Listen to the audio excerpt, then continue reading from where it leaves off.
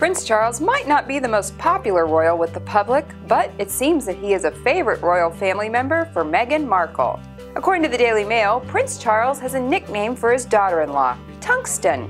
Tungsten is a type of metal with a very high melting point. It is commonly used as the filament in incandescent light bulbs.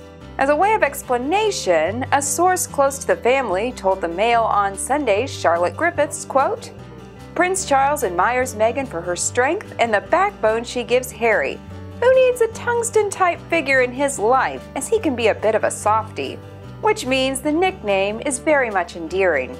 Another source close to the family revealed that Charles said, quote, "She is so intelligent and so nice. She makes Harry happy. We could not like her more." Now we are left to wonder what other nicknames the future king has for his family members.